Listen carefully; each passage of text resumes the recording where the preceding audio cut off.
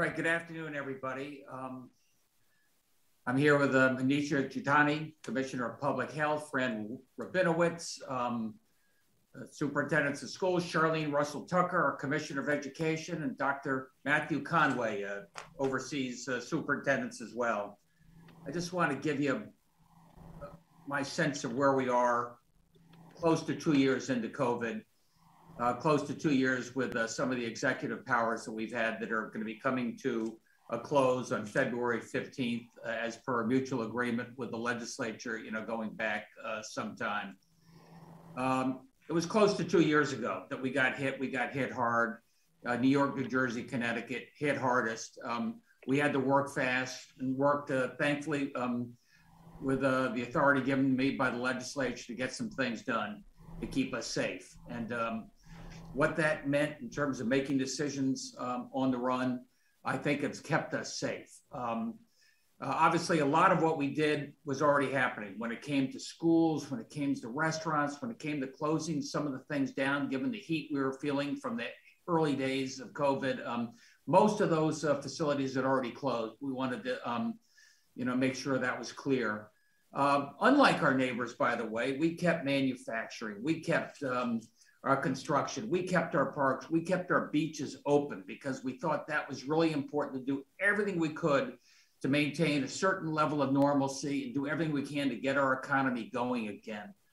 It was, late spring, right when we're still right in the worst of the pandemic, that we started up our reopening committee led by public health, Dr. Albert Coe, led by business like Ingenuity, did everything we can to plan about how we could reopen. And, now it is a year and a half since that time. I made an enormous priority of getting our schools open. I thought there was nothing more important in terms of the well-being of our kids and what that meant for our kids and what that meant for mom and dad being able to get back to school. So a year ago, September, we were one of the first states in the country to have our schools open with masks. There was no vaccine at that point. There was no other way for people to do it safely. We had some infections out there, but our schools opened safely, open for in-person learning, and what an extraordinary difference that made for them. And then just this last September, we were open again. And while a lot of our neighboring, some states further south, for example, opened without any masks, they were constantly opening and closing with lots of quarantine and isolation, which we were able to avoid because we had the mask requirement in place. And that also gave our teachers the confidence that they could teach safely in the school, gave our educators that confidence that they could be at the school taking care of our kids. So now here we are in early February. Our legislature is about to get together. There are going to be hearings, I think, starting tomorrow. And I think we're in a very different place than we were 6 months ago, certainly a very different place than we were a year ago. The biggest difference I can tell you is the fact that we now have the tools to keep ourselves safe. Back then, if Typhoid Mary or COVID Ken walked into a store, they had to be, masked because they could put themselves at risk and they could put everybody else around them at risk. I think today, with boosters, given vaccines, given the N95 masks, you are in a better position to keep yourself safe. Your child is in a better position to keep him or herself safe. So that's why working with Manisha and Charlene, and working with my fellow governors, and I've worked very closely with New Jersey. They made an announcement today, working with New York, working with Massachusetts, working with Rhode Island, that my recommendation is that we end the statewide mask mandate as of February 28th. In particular, what that means is the protocols for masks to be worn in schools and child care centers as of the 28th no longer be by mask, no longer by order of the state of Connecticut. It will be up to you. It will be up to Matthew Conway. It will be up to superintendents of schools and mayors to make that election themselves, because every town is different. Every town has a certain different sense of what the vaccinations is, what the risks are there. And I think you now know enough after 2 years to be able to make an informed decision yourself. I think this is something we've earned, Connecticut. We've earned it because we've done it right. We're more likely to wear the mask, more likely to get tested, more likely to get vaccinated, and now more likely to get boosted. And because of that, we have a vast, 90+% of our folks have had some level of immunity. That makes an enormous difference for our schools. That makes an enormous difference for our broader community.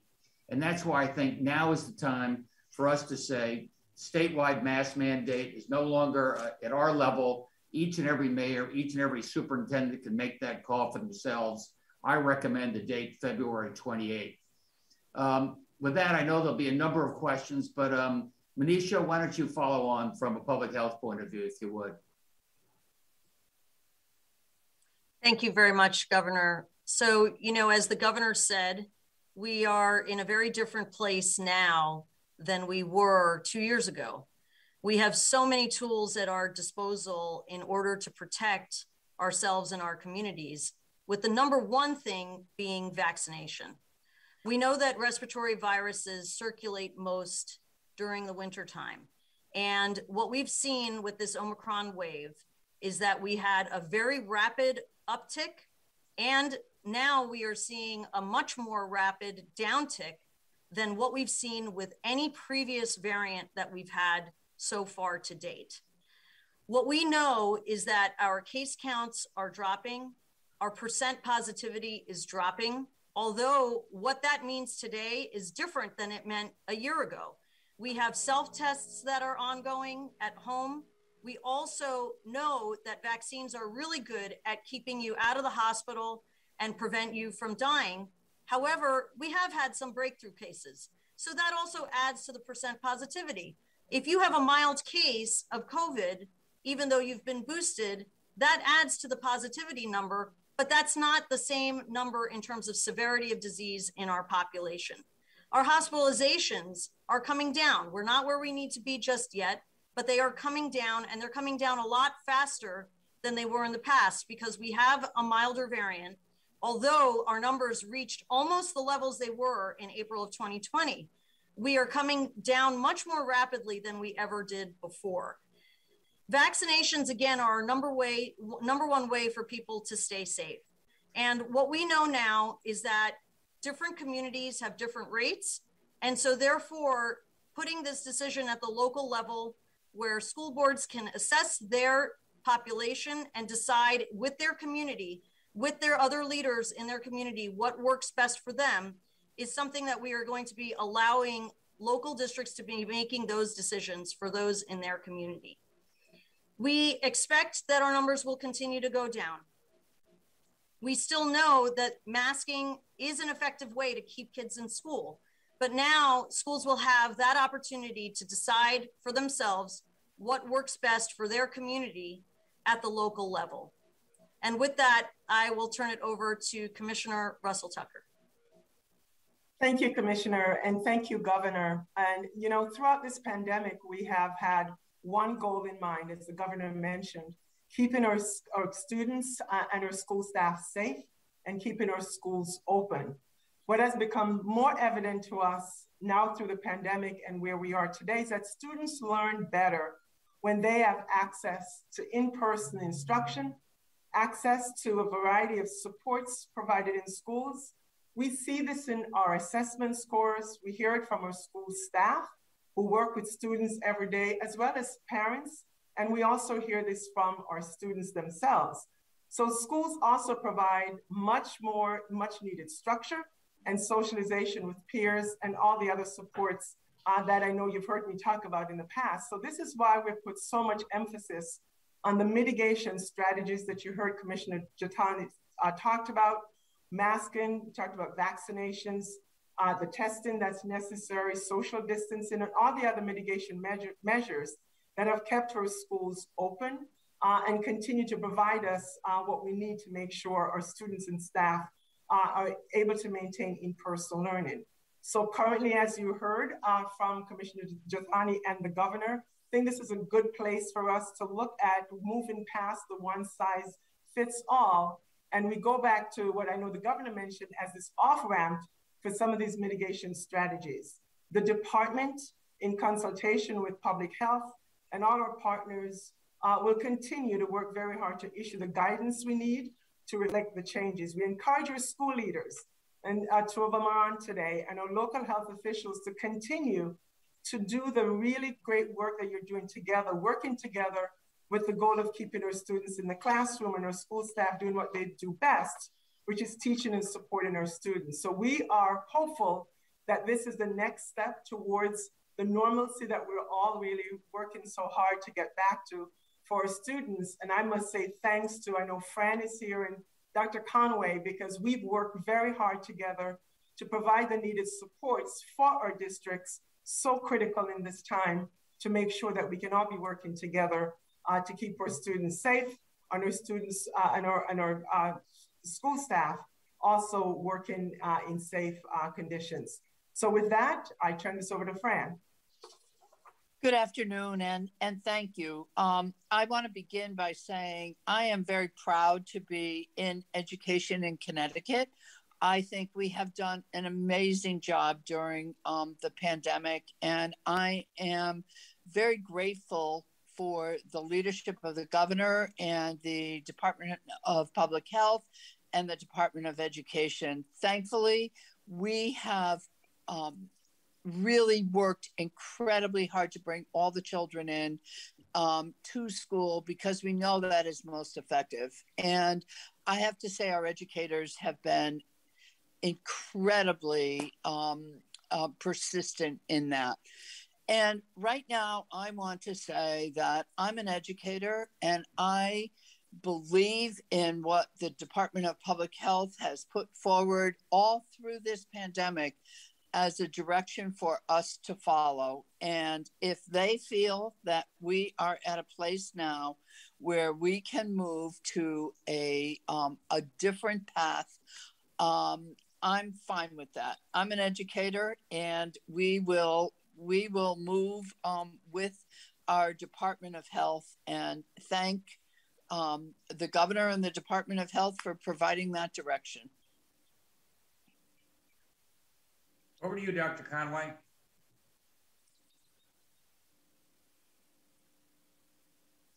Mute.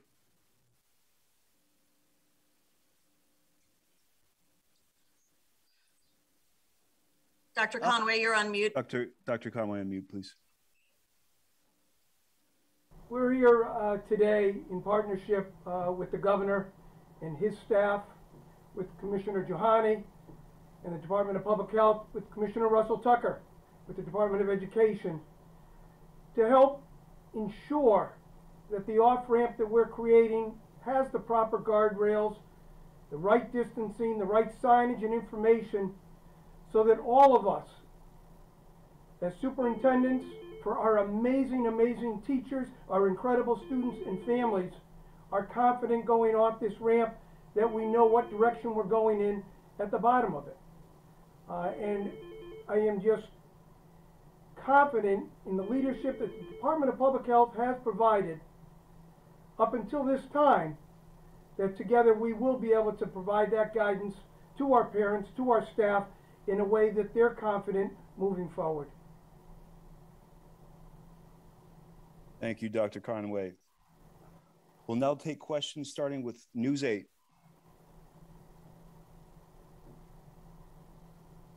Hello, this is Bob Wilson with News 8. Wondering for Dr. Jutani, are you giving any guidance? Are there numbers that have to be met, thresholds, so many vaccines, so much percentage of COVID?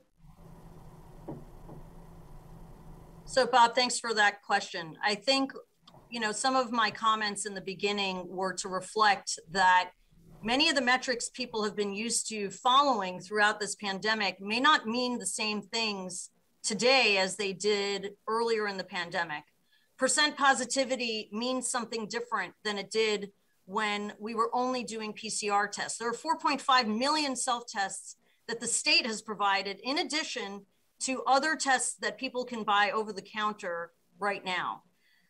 In addition, we know that hospitalizations are a very reliable number that we can follow. That's a hard number that we can follow in terms of what's happening in our communities. And I can tell you right now, with over 600 people in the hospital still, I'm concerned that we still have a lot of hospitalizations. In another month, I'm hoping we continue to come down in terms of by the end of February. Every community is going to be different because vaccination rates differ so much by community to community. So what we will be doing is we will be giving guidance to say, these are the various different things that you can do, and you need to look at your community to figure out what's going to work best for you. We have communities that they have 90+% of their students vaccinated and almost 100% of their educators and staff vaccinated in a school building. That's a very different calculation than if you've got 20 or 30% of your students vaccinated and maybe still your educators are still over 90%. And that's where we will give guidance as to what decision points different districts and boards can make that's going to work for their schools.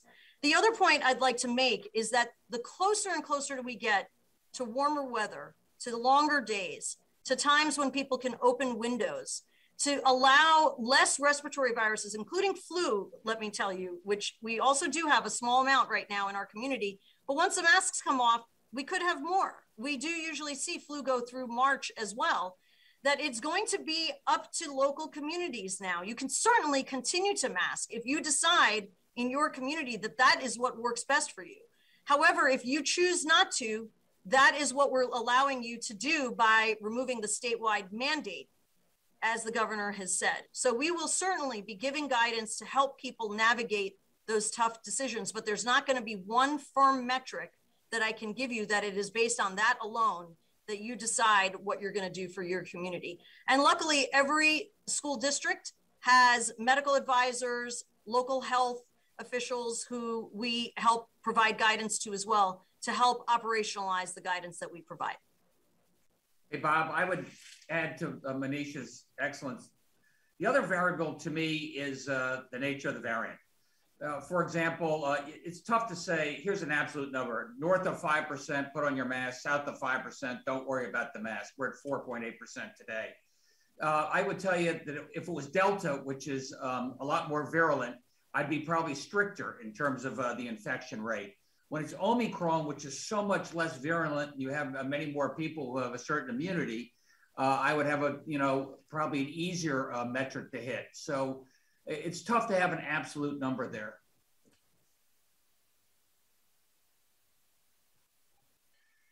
Channel 3 Eyewitness News. Governor, I just wanted to clarify, you mentioned the date of February 28th. Would that require legislative action? And have you had conversations with the legislature about what they want to see happen with the mask mandate? Yeah, Mike, we had a lot of executive orders. Now we're down to 11. Those 11, as I said, as regards giving us a little bit of flexibility when it comes to purchasing, when it comes to allowing, some retired teachers or nurses to help out in a pinch. And it does include the mask mandate. And if they let those 11 EOs, including the mask one, go through, what that says is subject to Commissioner of Education and Public Health, we would have the discretion to, make the change we're talking about, which is ending the mask mandate in schools and our daycare facilities. So would that give you the discretion to keep this in place beyond February 28th if something changed with the metrics between now and then? Yeah, Mike, if Zombicron comes along and it spikes up as fast as its sister Omicron did, we would reserve the right to make a change in order to keep you safe. And that's one more reason why I think we're waiting another, 2.5 weeks. We'll have 2 more weeks of window. And by the way, we wanted to do it after the winter break. We wanted all the kids coming back, getting a fresh start. We're going to make sure we have rapid tests available for all the educators and all the kids, anybody that wants it, so they can come back to school safely. Fox 61. Hi there. Is there a chance, you kind of just touched on it, but a chance that you would reverse this, Governor? I mean, if it were to ramp up again, if there was a certain amount of community spread once again? Yeah, I do this in association with the legislature, which is in session for the next 100 days or whatever it is. Yes. will this change any other COVID guidelines in school in terms of maybe like quarantining? If there's no one is wearing masks in the classroom, does that mean the whole class has to now quarantine if one person were to get COVID? How is that going to be handled? I'll start and then has it right over to public health, but we're giving a lot of discretion to our principals and our superintendents. And Manisha, I'm sure, was going to give some pretty strong guidance on ways that they can keep people safe. Manisha? Yes, we will be issuing guidance that people and schools can use for mask optional schools where you choose to go without masks so that it's more clear on what to do. To be clear, all the guidance that we have so far has been predicated on masks being present in schools. My hope is that we will have a decreasing prevalence of disease, because overall, what we have to remember is all of the mitigation strategies that we have, you ramp them up or you ramp them down based on the amount of disease you have in your community. And what I'm hoping for is that we will have less disease in the community and we will have less occurrence of that in the community and in schools, but we will absolutely be providing guidance to help schools navigate what to do when they do have cases. NBC Connecticut. Hello, Governor. Hartford Healthcare this morning had a briefing. Dr. Wu spoke about it, about masks in schools. And his personal opinion was that he would prefer that something like this would be pushed off until at least mid-March, because that's typically when respiratory diseases or viruses start to wane. Was there consideration to push this off a little bit further than February 28th? Yeah, there's always consideration. Put it off another month, put it off to the end of the school year. Look, the infection rate has dropped dramatically, by a factor of 5 or 6 in the last, few weeks.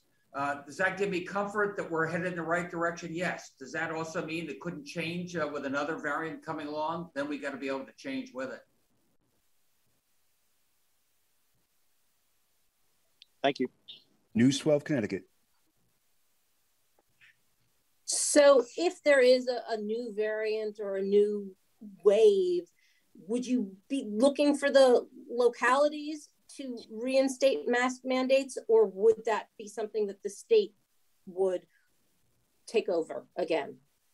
I'll start with that, then let the knowledgeable people jump in. If I saw that there was a variant that looked like there was a possibility for real community spread, that something happened in Pomfret can also impact other parts of the state in a big way, the same way we had a year and a half ago, then you do something on a statewide basis. I don't see that right now. I think we've got the ability to control the infections, control the spread, and most importantly, you have the ability to keep yourself safe. Anything to add to that? Maybe I'll say a couple of things, Governor. First of all, I think the people in the state of Connecticut should know that the governor has led us through 2 years of this pandemic using good judgment on when to institute things at a statewide level and when to pull back and allow those decisions to be made more at the local level. So if something is so severe where that needs to be dictated, I'm sure he'll use his judgment on that. In the meantime, what I would let people know, and to the question even about whether masks should stay on till the mid-March, for example, every community will have the opportunity to decide if they think that that is the better thing to do. We know that respiratory viruses transmit, and if a community decides that they want to keep it in place for a few more weeks, that's up to them. They will have that opportunity to weigh in on that, but they won't be required by us at this point. And I think that what I'm hopeful is that the numbers will continue to go down and we will be able to make these decisions safely as we continue to make our way through this pandemic.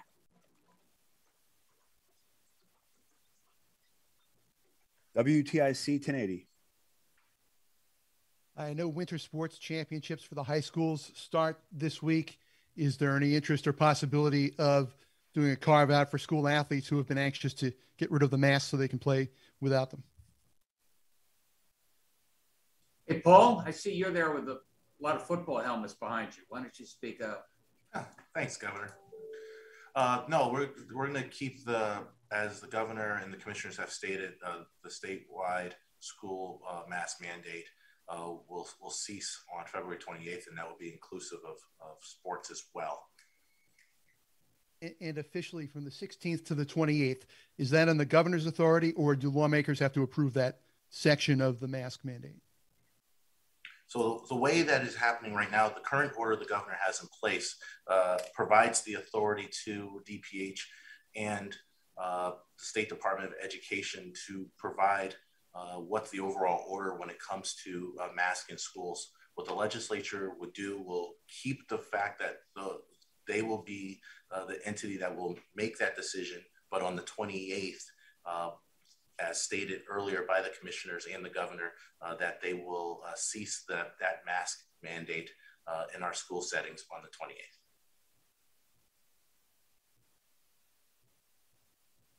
Connecticut Public.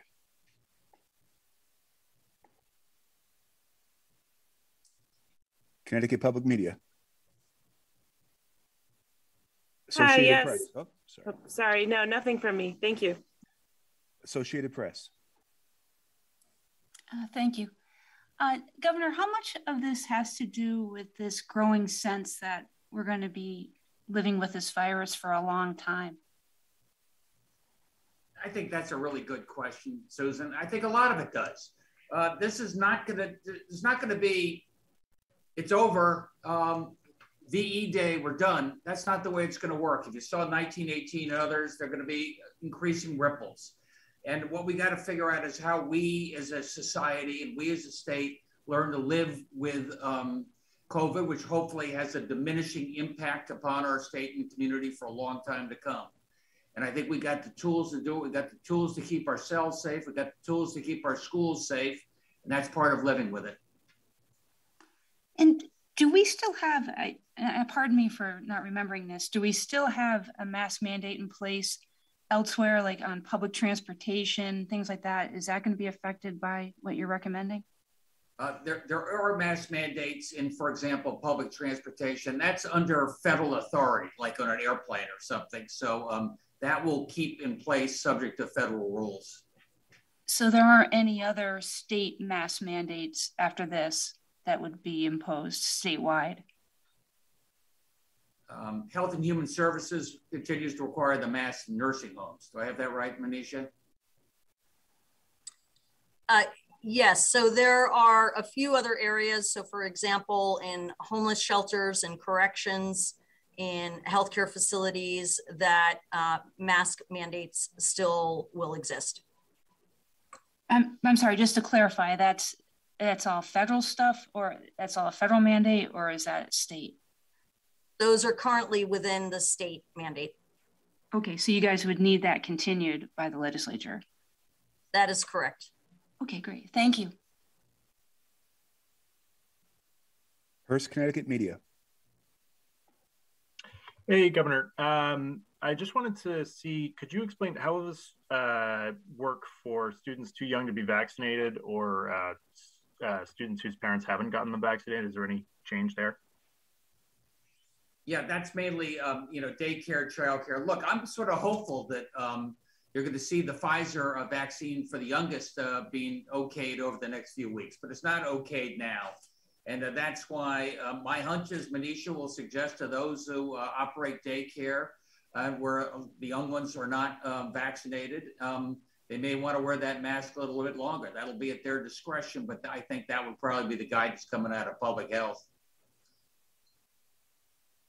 So just to clarify, though, there's no, there won't be a mandate that continues for those individuals. Correct. Okay, and then the other one there was some reporting that members of the legislature were saying DPH and state DOE should make decisions on masking. How do you respond to that? I don't make any decisions without Manisha and Charlene, so you can count on that. And we've discussed this amongst ourselves at great length. Yeah. And I'll also add, it's great that the legislature is in agreement with the governor's current order in place, having the State Department of Education and DPH be the leading entities in making these decisions in coordination with the governor. Towns with local mandates in effect, will that affect this at all? So, you know, for towns that still have a town-wide mask mandate, for example? That's at their discretion. CT Mayor.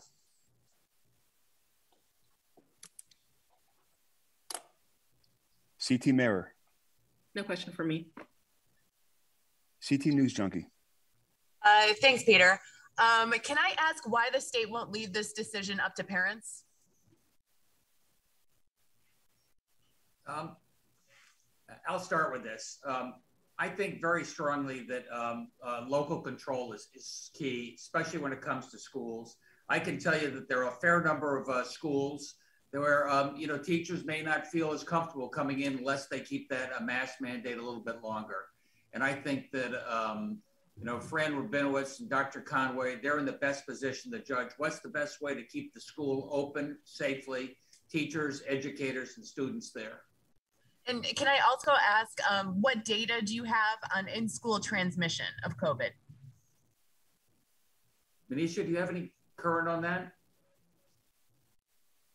Well, we've had the benefit in Connecticut of being masked for 2 years. What we do know is that when the school year started in areas that did not have masks and there was high transmission with the Delta variant, that we saw schools that did have to close because when there were no masks, there was transmission, especially when you have high disease prevalence.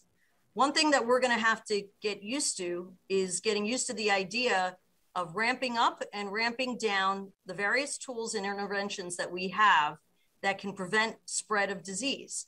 And if transmission and overall rates of this virus are down, overall, a community can decide that it is a time when masks are likely less necessary, especially if you have a highly vaccinated population.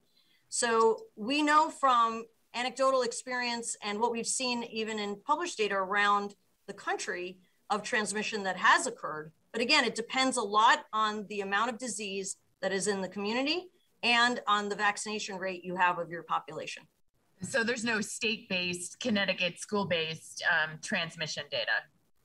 No, because first of all, it would be all related to masked settings. What we were able to see is that in masked settings, we had low transmission, which is why we first moved to screen and stay.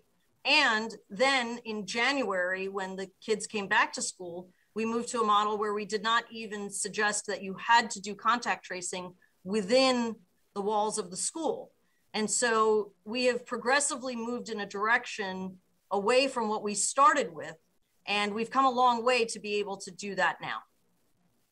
And Christine, I'll add anecdotally that we heard a lot from superintendents who were closely tracking their close contacts when they were making close contact connections, that those students who were being quarantined as close contacts were not becoming positive. So while we don't have the data around that, that was what we were hearing anecdotally from a lot of our superintendents. Hartford Current. Hi. First of all, on the subject of mask mandates, at one point, masks were required in indoor settings for unvaccinated people. Did I miss when that was repealed, or is that still in place, or what is the status of that? That's going to be at the discretion of the municipality. What about as of today? As of today, it's under the existing executive order, as I understand it, where unvaccinated people still have to wear a mask indoors. Got it. So that one is still in place. Also, in like the most technical sense, who, once the governor's executive powers expire and assuming the legislature extends the 11 orders, who gets to make this call in the most technical sense? Who has that authority? Paul, do you have that? Isn't it the discretion of the Public Health and Commissioner of Education? You are correct, Governor. That'll be reflective as it is in our current order.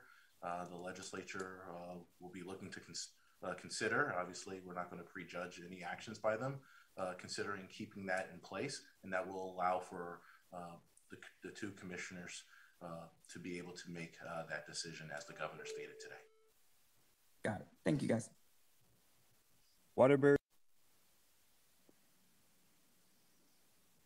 Okay, thanks.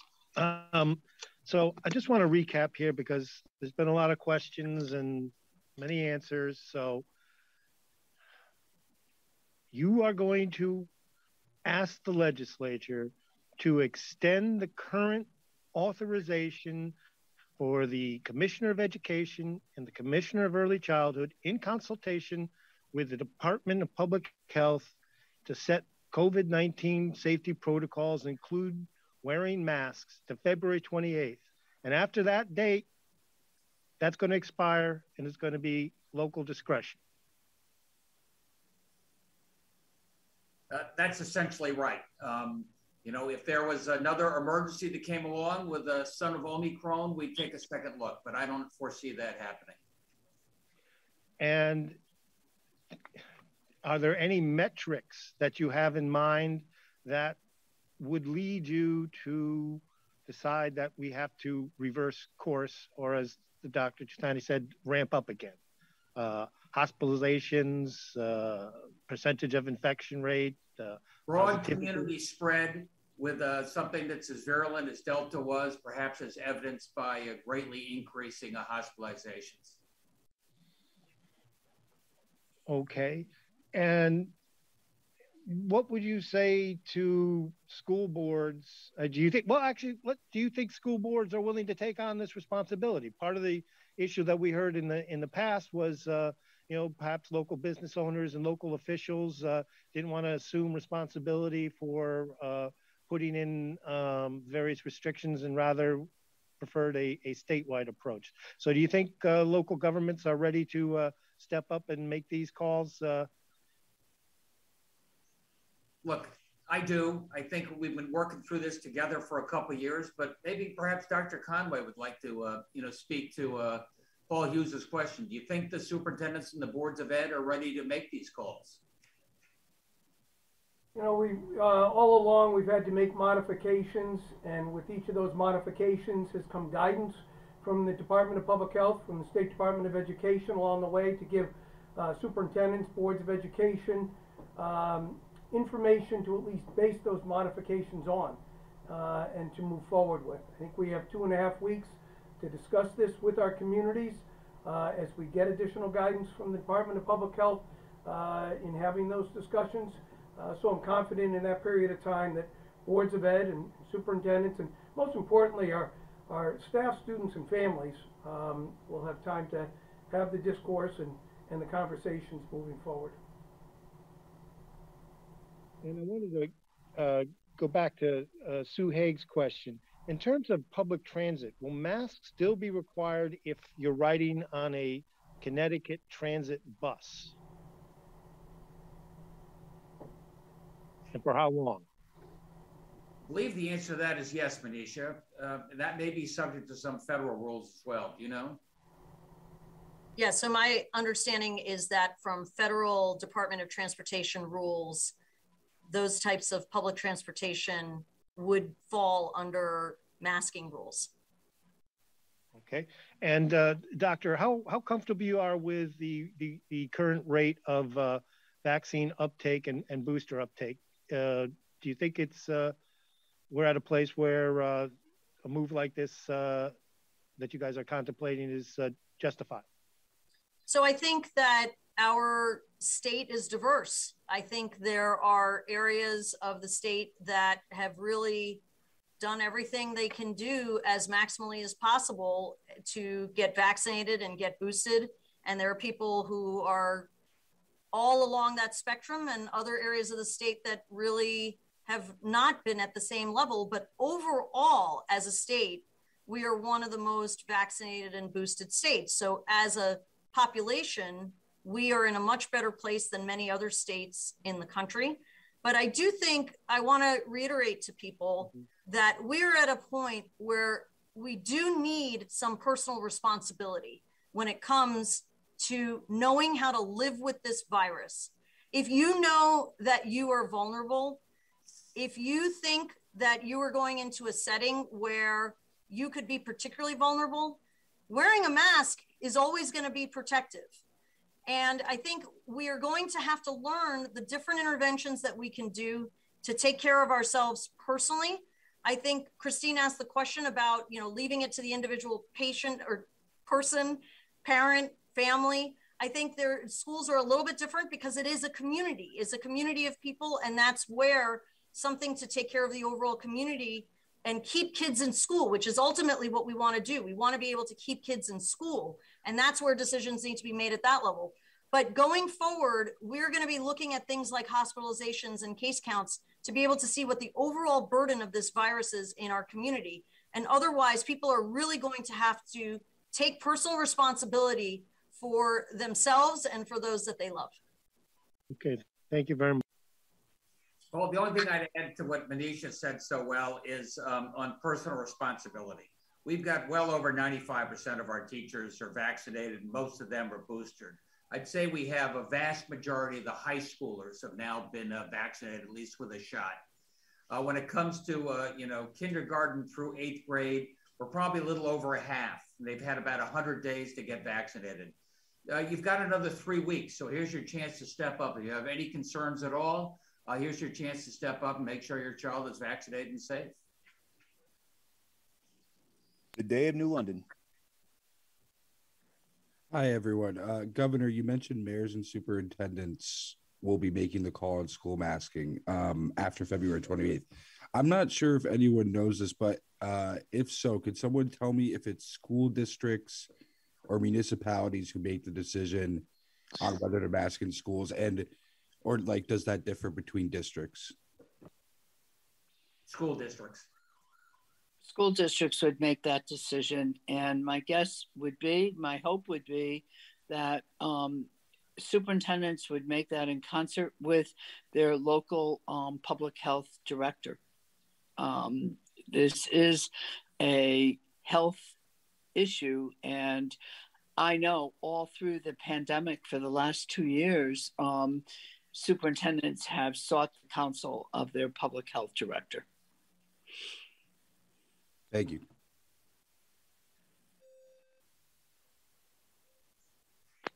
Is that it, Pete? That's it. Let me just follow up on Sue Haig's excellent question. We're 2 years into this thing, and you're not going to get an all clear sign. There's not going to be a day where they say we have 0 infection, yippee, we can get back. We know from previous experience that there'll be additional ripples as time goes. I think this is the right decision at the right time to give it this discretion up to our mayors, up to our superintendents. And more to the point, we now know how to live with this. And I think it's going to be milder and less impactful. And that means your vaccine and your booster and your mask and those special occasions are going to be more impactful and able to keep you safe. You've got the discretion to be able to make that choice, and I hope to make the right one. Thanks, everybody. Appreciate you being here.